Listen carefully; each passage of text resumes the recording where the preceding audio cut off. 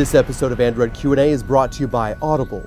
Go to audiblepodcast.com/authority to get a free audiobook download of your choice when you sign up today. Welcome back to Android Q&A. My name is Jayce, and this is where we try and answer your most pressing Android questions, like, if you were stranded on a remote island full of zombies, which system on a chip would you take with you? The Tegra K1 or the Snapdragon 805? Well, I've uncovered some goodies that will help you stay equipped to kill some zip.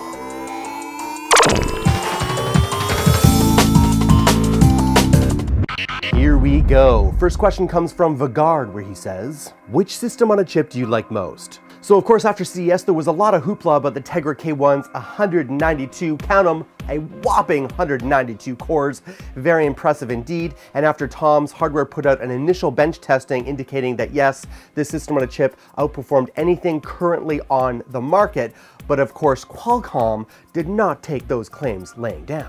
Qualcomm said, no, NVIDIA, your so-called benchmarks are a little bit disingenuous, as those tests do not have any real-world mobile use case scenarios yet.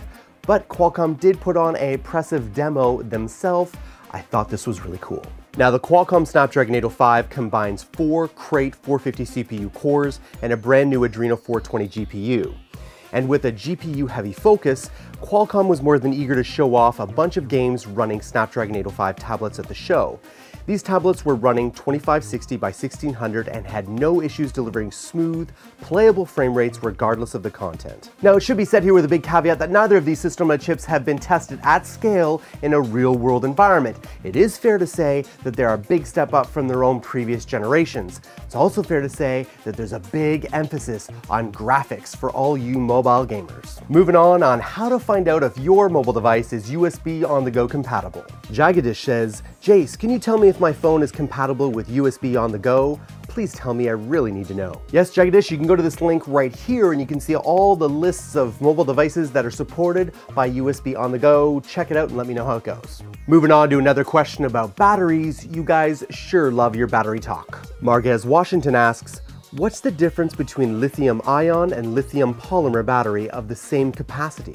Little history break here, but did you know that lithium-ion batteries go way back to 1912, but did not become popular until Sony adopted it in 1991? Lithium-ion batteries have high densities and cost less than lithium polymer batteries. In addition, they don't require priming when first used and have a low self-discharge. Lithium batteries do suffer from aging even when not in use, and of course, in the rare case, lithium-ion batteries have been known to go poof. On the other hand, lithium polymer batteries can result in credit card thin designs while still holding relatively good battery life. In addition, lithium polymer batteries are very lightweight and have improved safety. However, these batteries will cost more to manufacture and have a worse energy density than lithium-ion batteries. Calvin asks, how do I change an app drawer view list instead of a grid list? Now, for those of you who don't know what Calvin and I are talking about, Calvin wants to be able to take this view on his phone and change it to this view. Now, Calvin, I found an app in the Google Play Store called App Drawer of all things, and it allowed you to do that and many other customizations. Calvin, please try that out and tell me in the comments below how it works. I haven't tried it myself. Thanks for watching, Android peeps. I just wanted to point out that I know that many of you have questions both on Twitter and in the comments that I have not answered either in the comments or in the show, and I apologize for that. I can't possibly get to all of them, but we have decided we're going to double the Q&A shows per week next month because there is so much demand for it, and we shall see how that goes. Connect with me on Twitter or Google+.